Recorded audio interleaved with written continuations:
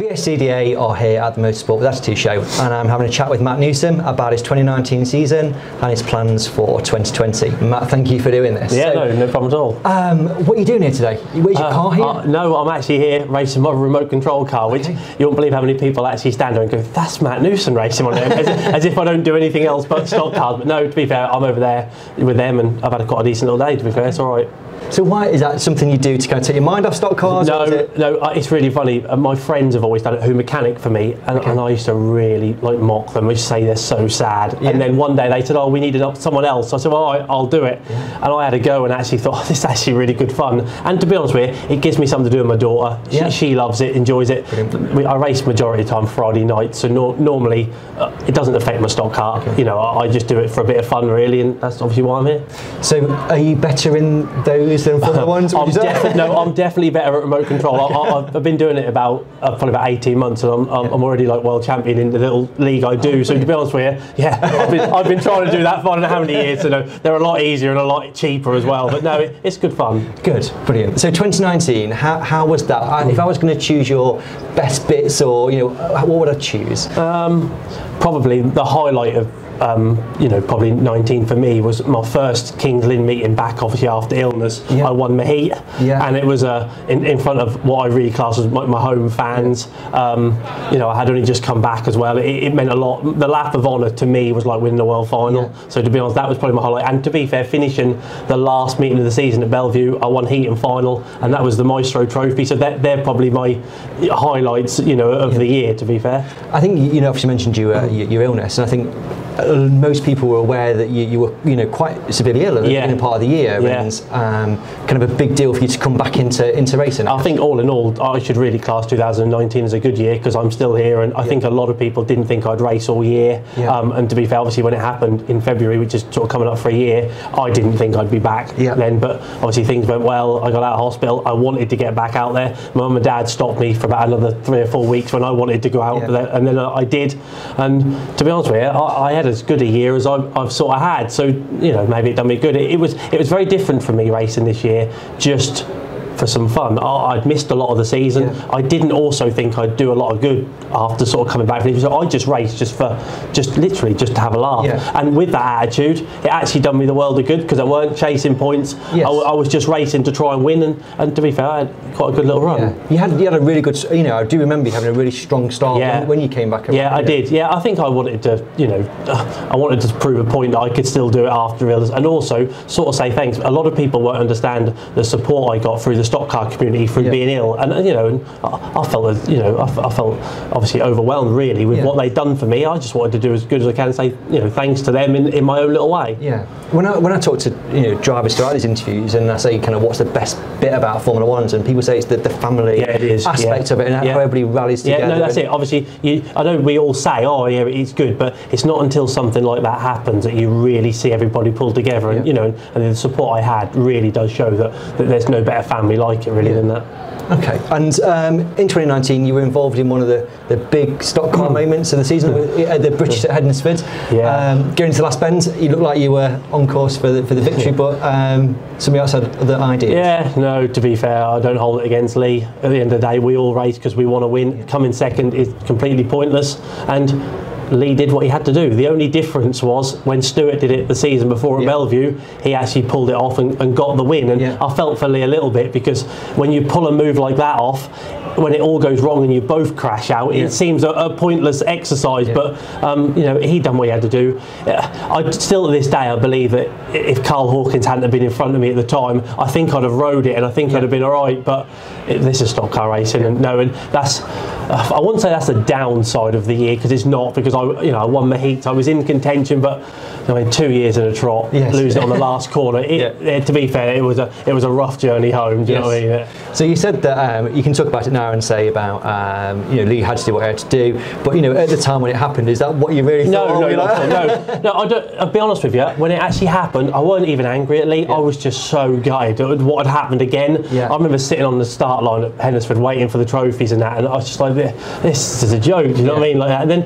then you sort of that side of it goes, and you start to think about, oh bloody hell, Lee, it was a bit pointless. You didn't even get me. Do you know what I mean? But at the end of the day, now look back, if he hadn't have done, well, that don't make him a stock car race at all. Do you know that riding around? I remember seeing Dan Johnson do like a kamikaze last bender on Nigel Green at the Hexford, where he was never going to make it. But you've got to have a go. There is ever such a small chance that it might just come off. And if you don't do that, you're not a hard and fast, stock car driver. But I think for you guys, you're at the top of the sport. Do you know what I mean? And you race on the edge, aren't you? And you've got to do this kind of stuff. Everyone said to me, "Oh, I think you're far enough." I'll tell you now, when I drove down that back straight, I knew it was coming. I don't care how far in front you are, they're going to have a go, and that's exactly what happened. So. Okay. And if roles were reversed, you'd do that. Yeah, definitely. Yeah. The only difference is I would have got over the line first. No. In Lee's event, I would have done exactly the same, and I would honestly, if it had been Tom, Frank, Nigel, right, it doesn't matter who it is at the top of the sport, they're going to have a go. Yeah, of course they are.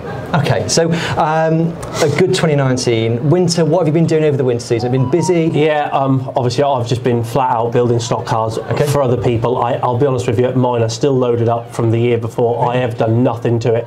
I have got a new shale car. I've had it for quite a while, but I've never got around to finishing it, and I was determined this winter I was going to finish it, but I haven't touched it again. So to be honest with you, luckily my last car is still good. It's good to go. It won last day at Bellevue, so first King Lynn, I'll just get ready and go. But I've been building a new car for Chris Cowley. I've been doing another new car for John Thompson.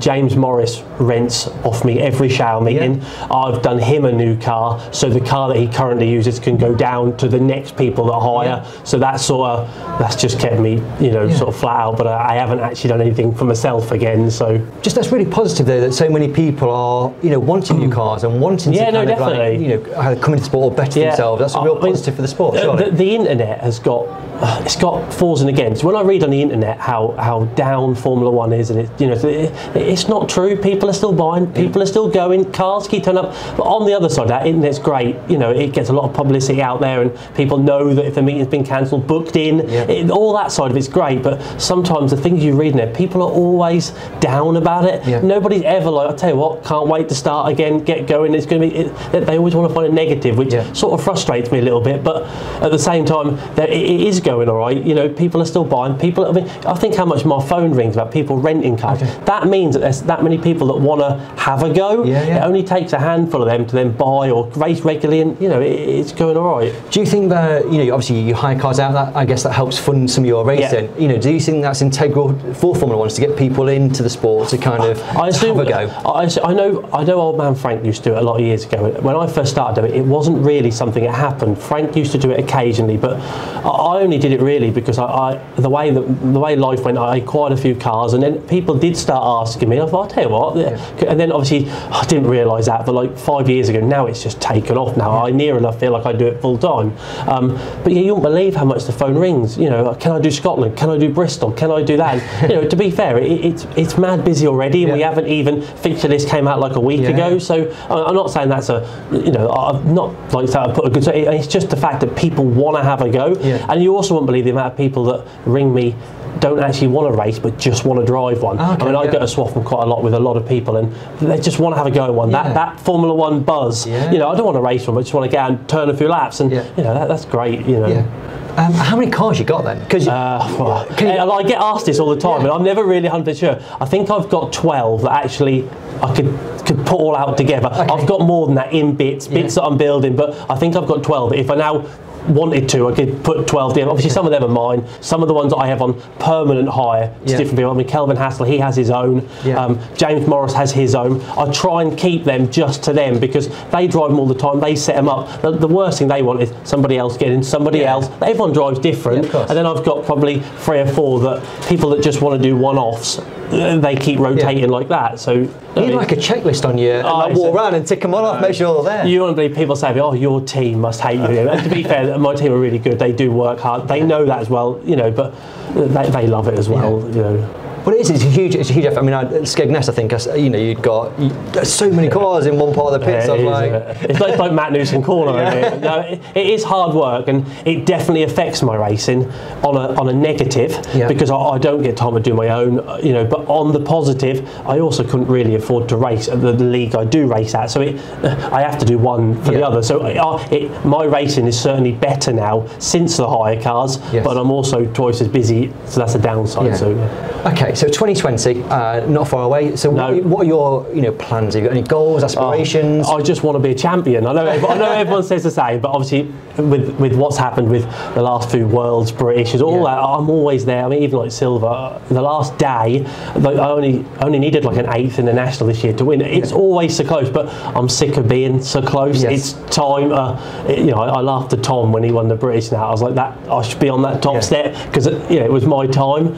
But that's what I need to do. I kind of want to. I'm not really bothered. I could have the worst year going, but if I won one of them, it'd make it all right. Because quite often when you read on the internet, you mentioned the internet, unluckiest driver, you kind of seem to sit in that it's category always all the there. time. You're always Mat Newson. I watch Premier Sports, and I don't know how many times Dave Goddard comments that unluckiest Mat Newson. I'm sick of hearing it. It's time I was there at the top. But there's a lot of good competition. It's not easy. People are good, and they're not going to give it to you. So I've got to earn it. But I feel like it is my time to, to go out there and win something. Do you feel you've got to take a particular driver on to do that? No, it doesn't matter, because if you took Tom on, Frank will beat you. If you took Frank on, Nigel will beat you. If you took Dan on, you can't do it. You've got to be better than them on the day. And I look at the shootout this year. I didn't deserve to win the shootout. I don't think I finished the first 4 finals. Right, okay. And I sat there and went, well, that's this year done. And then a couple of drivers get in a battle. You start to catch points up. And come to the last day, Tom and Frank were having their own little battle. Everyone forgot about me because I was so far behind. Next thing you know, with double points, I've nearly won. So and I think that's really what happened. And you can't just single out. Obviously, everyone will say you need to beat Tom. Tom's been the star of the year. Obviously, everyone will say you need to beat him. And to be fair, if you beat Tom, you'd probably beat the rest. But you can't just pick on one, because whilst you're beating that person, you forgot about Lee. You leave out loads of people. That's it, because when you start listening, there you go. Actually, you have got to the top of the sport. You've got a huge nucleus of very, very good drivers. Me and Peter Folding quite regularly chat about obviously old time races to new times. And Peter says, to be honest with you, back in the day, you didn't have that many people. Most of them used to beat themselves. Really, you only had a select few that you had to beat. Nowadays, you've got 20 drivers every week that they could win today, and the competition now is definitely better than it's probably ever been. Do you find that hard work? Knowing that every meeting you've got to be on your A game. If you want to be at the top of the sport. I sit at the back of that grid, some Skegness meetings, and I look in front of me, and I see all them drivers and think, hell man, you've got half a lap on me, and you've got as good a stuff as me, and you can drive well. It is tough. And again,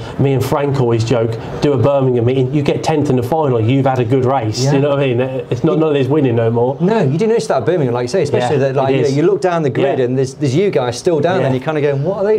It's mad. It's just how which is definitely good for the low graders. And without low graders, you don't have top graders, so it's good for them, but it is really hard. Some tracks doesn't seem to work like that. You go to places like Kings Lynn, and it is normally always probably the top 5 or 6 that win. But you go to Sheffield, Birmingham, places like that, and it is a low grader got away, had a cracking drive, and next thing you know, you're miles behind. You've raced really hard for like 8th place, and it just doesn't seem worth it.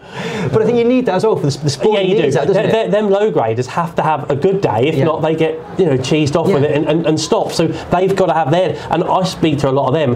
One good meeting for them will do them months. They can have months of bad meetings, but that one good meeting, that'll remember that for a long time. I was talking to Kelvin, and he was saying, I had great 6 laps on Shale at one meeting, and that was his highlight. The next 3 shower meetings, when it only does a few laps, he'll still remember that 6, because that is what it's all about. I remember seeing Kelvin's face when he got a win at Birmingham, and then nearly won the final at Ipswich. And like I say, months then, nobody forgets that he didn't do 2 or 3 laps. That was still the highlight of it. Yeah. Okay, so we're going for a championship. We're going to have one in 2020. We are, You are definitely. You live a long way from the track, so you do most of the meetings. Is that still the plan for 2020? Yeah, I do. Me and my dad always say, we're not going to do so much this year because I don't need to with that. But the trouble is, then the meetings that I would probably say I'm not going to bother going to. Loads of people want to rent, so I think, well, if I'm gonna take their car, I might as well take my own. Absolutely. So I end up to be honest with you, I wouldn't be going all the way to Bristol this year because it's a long way for me. But I already know 4 or 5 people who say, "Can I do Bristol? It's near me." Well, I might as well go. And I end up going. I probably wouldn't do a lot of the Buxtons because of the length. It's Sunday. It's always late. But that's what everybody wants to do. And I mean, Bellevue is a nightmare for me. How long is Bellevue? Bellevue's 5 hours, but it's the 4 o'clock start time. It's normally 10 time we finish. My poor dad has to drive home. I mean, Monday it's just a write-off. But I can't miss a Bellevue because I promised James Morris that he could do every Bellevue, and normally Kelvin does a Bellevue, and so do other people. That next thing you know, well, I'm off to Bellevue again, and that's just how it works. So you must have lots of conversations on the transporter. You must do. Yeah, I do. Yeah. To be honest with you, I normally sleep all the way there and all the way home, and I wake up and, are we home, Dad? You know, that's how it is. But no, it is hard on him. Matt, it's been brilliant talking to you. I hope you get a championship in 2020. Me too. Thank you very much. Thank you very much. All right. Bye bye.